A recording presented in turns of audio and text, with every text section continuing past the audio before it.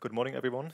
Really nice to see quite a good turnout locally as well, despite the heavy Vappu celebration week going on Monday morning. Nice to have you all here. As Anna Kaiser said, AI and in particular creative AI is one of the major trends in game industry right now. And that's what I'm going to focus on here now. I'm going to give you a deep dive on creative AI, especially text-to-image generation. My name is Guckelsberger. I'm presenting joint work here with my master student Vera Wimpari, who did this project as a master thesis here at Aalto, Anna Kaiser-Kultima, who we just saw, and Perttu Hämäläinen, our professor of games here at Aalto.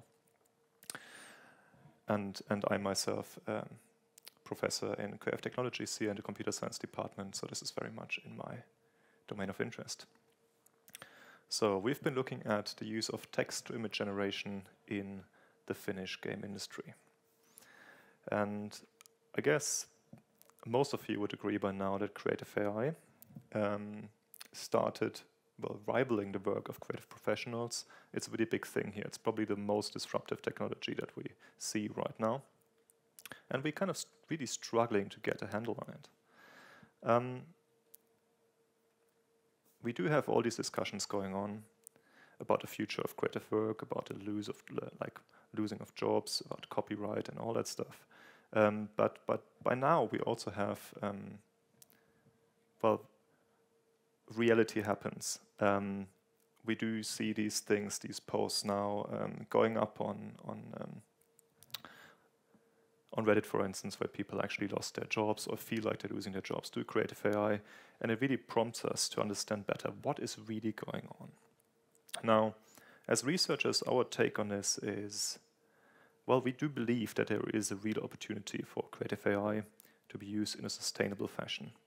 And by that I mean that it can facilitate co-creation with professionals in a way that actually contributes to artistic freedom and expression, self-realization and well-being. However, we believe that in order to support this development, we really need rich and reliable and transparent insights into what's actually going on, how people actually use this technology, how they perceive it, how they see its future development. And we need to take this information to industry stakeholders, to policymakers, to educators, and researchers as well. The critical thing is that right now, vital information, this vital information is largely missing. Or, to be more precise, the rich, reliable, and transparent insights are missing. More specifically, we have seen a lot of coverage on text-to-image generation like DALL-E, DALL-E 2, or Midjourney on the popular press. But the problem here is that the treatment is typically quite shallow and narrow in the sense of only like one aspect of its use or its perception is being covered. It's often like one-sided. We only see like one type of audience speaking, and it's usually biased towards some kind of agenda of the publisher that's often not entirely clear. So if we read an article about creative AI and how fantastic it's actually being used right now by different creative professionals on the OpenAI blog, of course we have to take that with a grain of salt. Vice versa, other articles can be one-sided too, talking about the loss of jobs only and not about the opportunities, for instance. So what I'm trying to say is that the public press gives us relatively little reliability in information to be used for policymaking. And at the same time, academic work has been moving really, really slowly, academic research in this phenomenon, and that's because of the publishing cycles, of course. And also we set out with this project like almost a year ago, and now I'm here presenting it. So these things take time. But what we do get is a lot more reliable and deeper insights. At this point, I can only recount 2 studies on text-to-image generation by professionals in the academic research. But the problem with these studies is, while especially like the lower one here is an excellent read and covers a lot of different creative professionals across a lot of different professions. The problem is that they don't focus on one particular industry. That gives us relatively little depth and insights into how this industry is going to be transformed. Moreover, existing academic studies will sometimes look at a mix between professional users and general public users, which also it makes it difficult for us to understand the implications for a professional population. And most notably, I believe, existing academic studies focus on the use of these technologies. So the actual professional is, I think, reduced to their role as a user, but there isn't so much focus on how do they actually perceive this, how do they actually feel about these technologies, how do they actually think about the impact of these technologies on their future. So to summarize, I believe the research gap here is a lack of exploratory studies, so really looking at the breadth of the phenomena of professionals in a specific industry. And that's the kind of gap that we tried to fill with this study and that I'm going to tell you more about now. So to fill this gap, we conducted an exploratory interview study with professionals from the Finnish game industry specifically. And there is a number of reasons for that.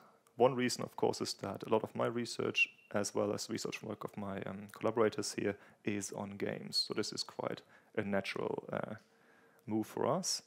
But we also believe that the game industry is, there's so many more reasons why to look at game industry specifically. To begin with, the strong use of prototyping and ideation in game, as well as the product-oriented practice, makes games industry arguably, so I believe, one of the most vulnerable industries when it comes to the impact of this technology. So we believe it could be something like a canary in the coal mine, like an early warning system for those who are not familiar with the term. At the same time, or the other reason for that is that the game industry is quite well known as early adopters of AI. So could our insights on game industry actually inform the adoption of this AI in other industries too, in other creative professionals? And finally, games just represent a really fascinating industry to study this technology for its range of different creative tasks, all leading to one final product. So specifically, we've been asking 3 overarching research questions. So the study is exploratory, but we wanted to make sure we got this stuff covered. We've been asking, firstly, what are professionals' perceptions and attitudes toward text-to-image generation systems? That is what this acronym is here for, TTIG, towards these systems and their future. Secondly, we've been looking into how professionals adopted and used these systems in their creative practice right now. And thirdly, how they feel, how they see the change in use and the future of these technologies in their creative practice. And we recruited our participants from social media and personal networks. We did both to get somewhat of a representative sample in the end. On the right-hand side, you can see our recruitment call. We used the Facebook groups, Finkonauts and Play Finland for that. And we really crafted this. We had to pay a lot of attention to crafting this invitation in a way that it invites people from different backgrounds, with different roles in the game industry, different levels of experience, and also different attitudes towards the use of AI. So we really wanted to make sure we don't write an invitation that sounds like, hey, we think AI is the next great thing for game industry. Can you just give us some opinions that confirm our view, right? So we really wanted to get a diverse set of opinions here, and we tried to do that by formulating with neutral language and also really advocating different perspectives. We also offered people to get an introduction to this technology if they haven't used it yet and all that stuff, so really trying to be inclusive.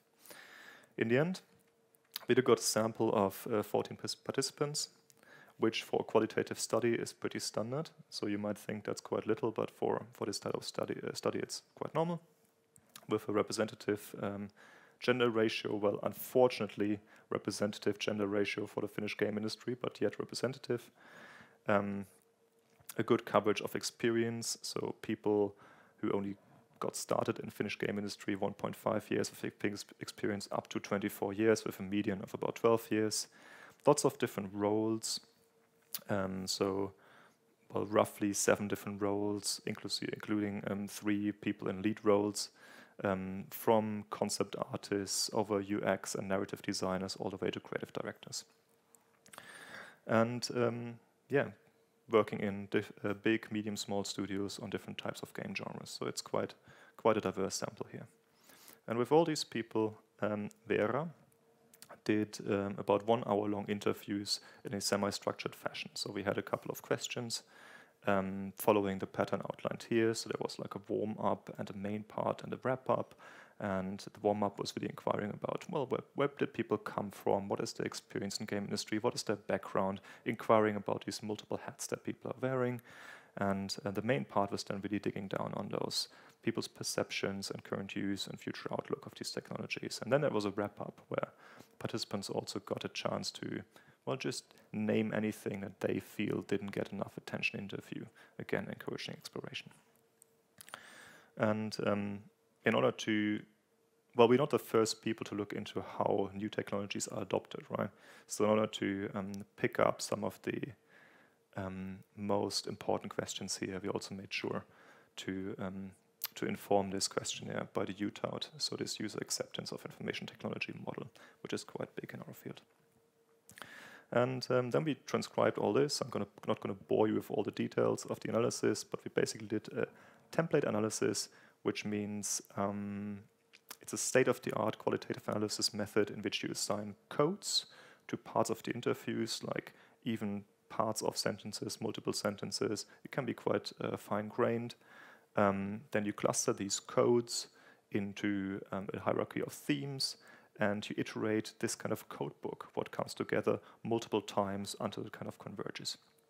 And for us, we did this together to avoid experimental bias or to take out some of that bias. It took about 40 hours of individual work. So it's quite an intense process. And in this analysis, we actually did use themes that we identified from existing work on the popular press. So we directly hook into the discussion as we already have it and see if we can use this also as additional starting points for our analysis. Okay, so let's jump to the findings. In total, we found 12 big overarching themes, 39 sub-themes, and many, many sub-themes. And what you can see on the right-hand side is basically this. Well, unfortunately, the resolution isn't great here, but you can see all these different clusters. Each color represents one theme with these small sub-themes underneath. For example, there would be a theme on creative roles or on roles in the creative process here in green in the middle, talking about different examples of the creative process, what it's like to working with inputs, outputs, what is the interaction with the systems like, how do people customize the interaction with these systems. There is a theme here in red on people's thought on the impact, so it's about impact magnitude, impact at society at large, impact on jobs, on education, on creativity and art, on game production. So these are all the sub-themes.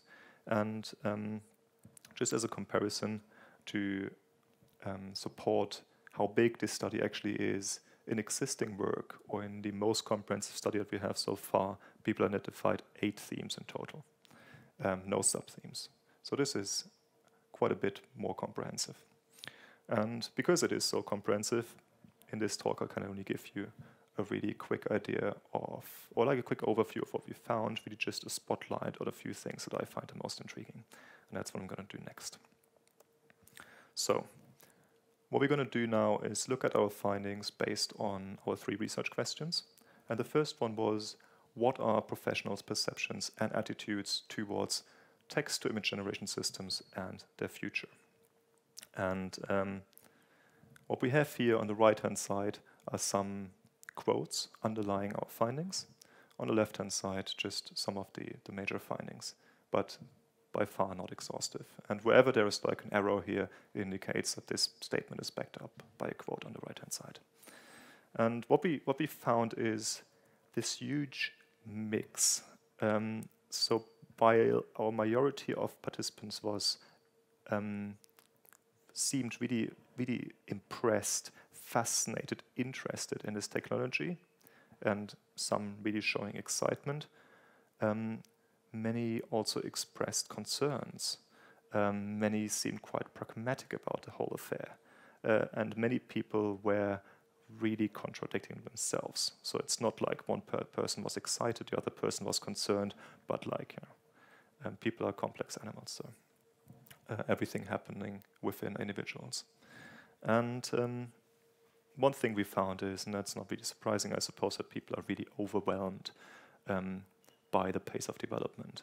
Just as a quote here, people saying, I feel like stuff that was impressive even a month ago feels like really crappy by today's standard. And it's that the speed is so rapid, it's so fast. And that's a senior art director saying that. Moreover, professionals expressed that we did see this view. Well, people seemed very pragmatic about the whole thing, and that's not surprising at all, because as Anna Guys already mentioned, game industry has been adopting AI for a long time now, which also makes it so exciting for us as AI engineers to study game industry. And unsurprisingly, a lot of our participants just embrace these systems as yet another tool in their creative toolbox. And that comes through these two quotes here. It's like the technology comes, you just have to adapt. I mean, I've been in the industry so long ago, so I've seen other roles disappear as well. It's sort of a fact of life. So we did see this pragmatism a lot. What really intrigued me was that quite a few people put the final product, the game, over their own feeling of change and professional future. So, as long as we get a good game of it, we go along with it. I think that's quite telling for the industry and how invested people are. And here's another quote, which is a bit more on the hopeful side. It's inevitable that it will be here super soon. You should not be afraid of them, but you should rather adapt to them and see them as tools, not as your enemy. And I have to say, I got quite surprised about this because, of course, even as experimenters, we always go into this kind of research with some kind of expectation. And I thought it would be, well, maybe a bit less pragmatic, right? But that's where we are. Moreover, a few more points on the first questions.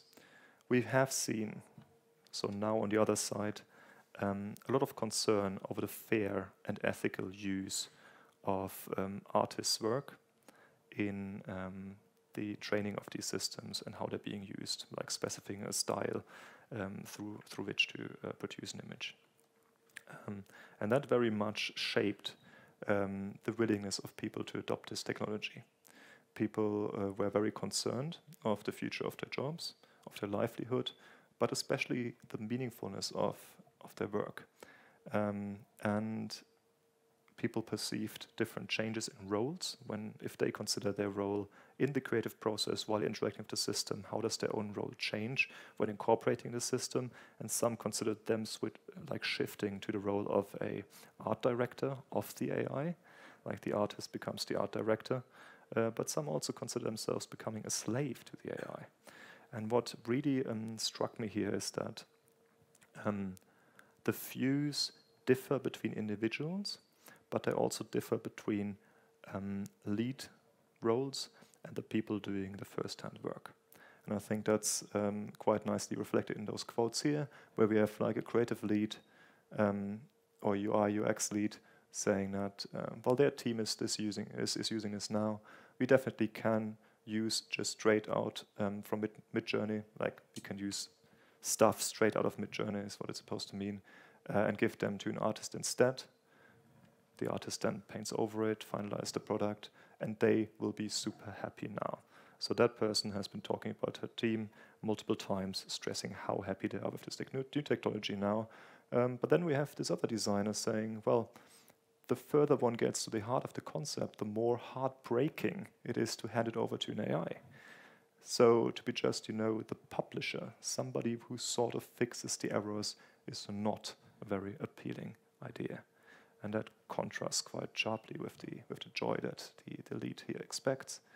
Also someone else stating here, again, stressing a loss of meaning in their work, To me, like when I make my own art, it builds character to go through that journey and that process, and it is definitely something that you connect with on a deeper level. I think it's really rewarding, but sitting and writing prompts is not a rewarding thing to do. So we also have different views on what is the thing that's really meaningful and rewarding about the creative process. Is it like the idea? Is it the process of bringing it together? Is it the final product? When it comes to the second question, so we've been wondering about how are these systems adopted and used in the creative practice right now. And when we did the interviews, which was in December last year, we were surprised to find that people have already been using the systems to very various extents. So just to provide some context, back then the legislation was even less clear than now. And some people, well, were only entertaining the idea or evaluating the potential of using this technology, but they were quite far into developing a game already and didn't feel like we can integrate it into the pipeline anymore. Some used it only in early stages of the development. I come back to that in a moment. But some also used it all the way into the final product. But I think the majority of people have only used it in the early stages of production. And that's because of the functional shortcomings of the systems. For instance, being really bad at creating hands and faces, but also ethical and copyright issues. So ethical issues coming back to using the data of fellow artists without remunerating them, copyright issues in that, especially if you want to work with brands, you don't know if you can actually get copyright on these products to use in your game. And when I talk about early production, I think the most frequent uses were really about inspiration and to find references, like visual references to back up your ideas early in the design process, to conceptualize and prototype ideas, and to support communication. So a lot of leads told us this now comes in really handy if I want to get across an idea to our customer or to my creative team. I just use this to prototype some ideas, and a picture tells more than 1,000 words. Crucially though, while these systems seem to support communication in that way, they also remove opportunities or the need for communication, in that the systems where several participants described to use the systems to substitute interaction with artists. So rather than interact with an artist, rather than asking an artist to do this for me, I just do it myself. So no communication there whatsoever. And that was, well, not only because artists were sometimes very busy or unavailable entirely in small companies specifically, but also because it's just quicker. Let's have a look at the third theme. So how are these systems going to change, and how are they going to be used in future creative practice? Now everyone seems to agree that these systems will ultimately increase the efficiency and cut production costs in games production. And people also agree that this might have an impact, or this will likely have an impact on hiring and outsourcing. However, the extent of that is not quite clear yet, and that's really because of leads having to make individual decisions here. And I think two really inspiring quotes are the ones on top here. One art director saying, well, instead of hiring 5 concept artists now, there's need for only 3 or 2.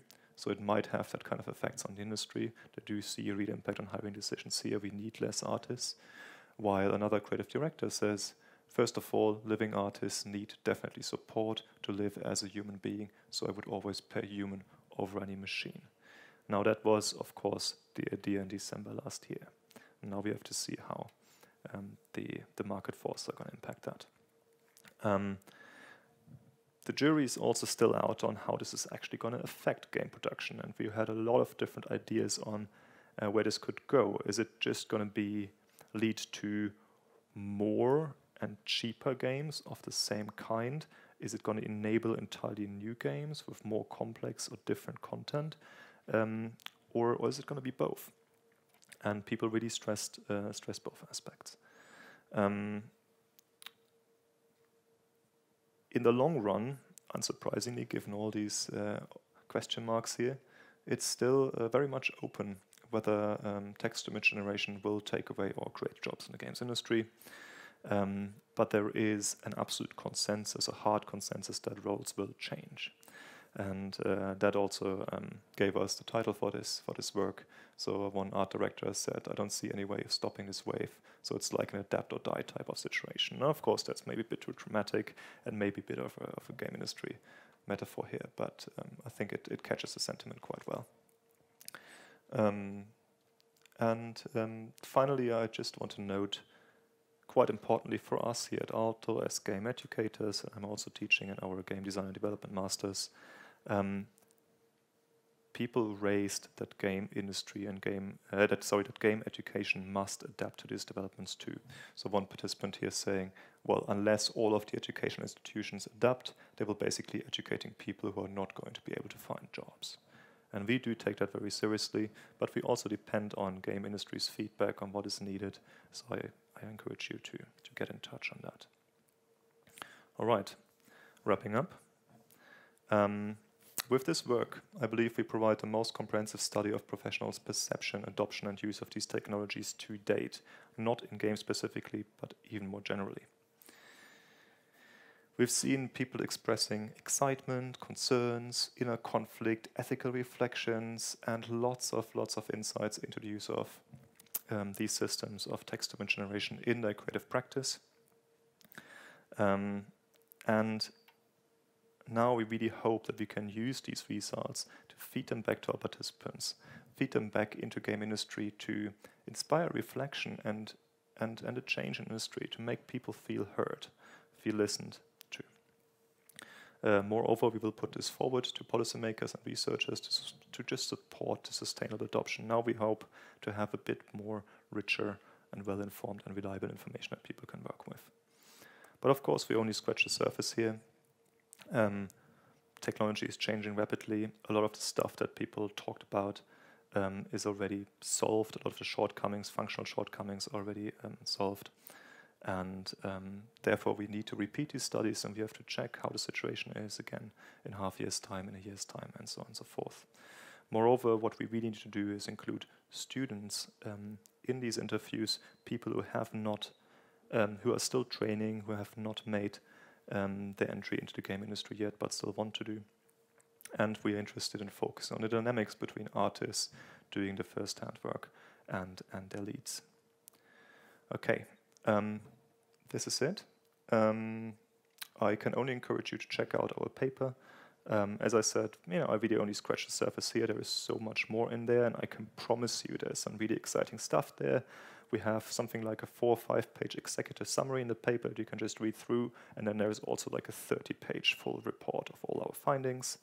Our paper has just been accepted at KaiPlay, one of the major conferences in our field, amongst the top 15% of submissions. So I think there is a really strong interest here, and the work is appreciated, which makes me very happy. And finally, to commemorate International Creativity Innovation Day last Friday, Aalto published this article where there's a bit more of my thoughts on AI and creativity. And now Anna Kaiser is here trying to push me off the stage. So I thank you very much, and I'm happy to take questions. Thank you. Thank you, Christian. Wonderful talk. Any question from the audience? If you have any questions, there's a mic coming behind you, so just raise your hand. I'm going to start with, there's not too much time for a lot of questions, but I really want to ask this. So from your perspective of understanding all the creative AI technologies, what are we going to see for the rest of the 2023? What's in the development right now that might also be the wow for the practitioners? That's a really hard one. Let me get my glass bowl. Have a good look at it. I'm really curious about how the pace of development in this year is going to be, because now I think a lot of people realize that policy making is not able to catch up with developments. And I think I just read yesterday that people are thinking about putting a stop on big model training like a kind of 6-month stop period or so. And honestly, I think it might not be the worst idea ever. What I expect right now is models to keep growing further. I expect a lot of these functional problems like being bad at reproducing certain styles, being bad at reproducing human faces and hands and stuff to be solved. So I don't quite believe that it's going to stagnate here in terms of quality. So I think what we really have to focus on is how can people adapt it in a sustainable way so they still find meaning in their jobs. Yeah, that's fantastic. Any questions? Yeah, there's one. Wait for the mic. Maybe I have a quick little question for you to get your insights on this. So I really think when we have a lot of these like AI-created things versus human-created things, I think like I find it a good thing in terms of it gives more value to the human-created things in a sense that it sort of gives more value to the creativity of humans. Like in a sense that everything could be made, but the human-made ones have a certain specific flavor that we're trying to, you know, explore right now. What do you think on that? Do you have any thoughts? It's a really interesting one. I wonder if it's a bit of a niche opinion. I think it really depends. I would say it depends a bit on your background. I'm personally, half of me is like an art historian. I very much engage and I'm very interested in human creative work, and I do see the human element in it. But we have to see how people's who are not so strongly involved with creative work, how people's perception of creativity and the quality of that work changes and shifts. One thing we heard from one suggestion we heard from our participants too was that now there's an opportunity for human artists to occupy a niche where they focus on, well, I guess you could call it like really like fully man-made artisanal artifacts. Yeah. And to occupy that niche, I'm not fully convinced yet. And as I stressed, I think we need longitudinal studies to see how people's perception of creativity and creative work is going to change with those systems being introduced. And to that end, we also must be able to distinguish, well, what is actually man-made and what is machine-made to keep training our eyes. And definitely the trend that I also see in the survey is that there is different adaptations to workflow, so it's going to be completely mixed with the human process, and like we're going to see games that are completely made by AI. I mean, that's also made by a human, but then it's going to be hard to tell what part is what. Yeah. We already use tools to make things so. And I'm particularly excited about what are the gamers' demands going to be. Now that game industry is going to ship products with a lot of AI influence, are we going to see more demand for the use of AI or more demand for the use of traditional human craft? Are people going to be able to distinguish this? Yeah. And I think ultimately these are the forces that will decide on how AI is being adopted in game industry. Mm-hmm. Well, we're going to see already in a very short time what's going to come out of the pipelines that are running right now. Thank you, Christian, for this. Thank you. And thanks, Guy. Thanks for the questions.